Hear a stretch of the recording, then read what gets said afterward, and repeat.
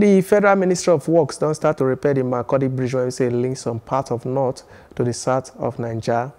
The controller of works for inside the Federal Ministry of Works inside Makurdi, Benue State, Engineer Celestine Shelsu, when we say they monitor the closing of the southbound carriageway of the bridge, he said they could complete the repair works for April this year.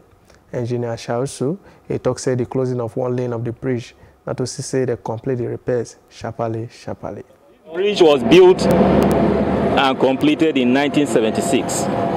It's 44 years now, and so we need to carry out repairs to keep it in optimum condition.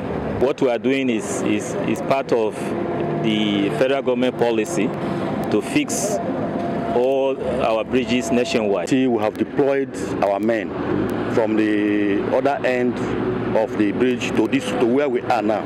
We have deployed them every morning from 6 o'clock.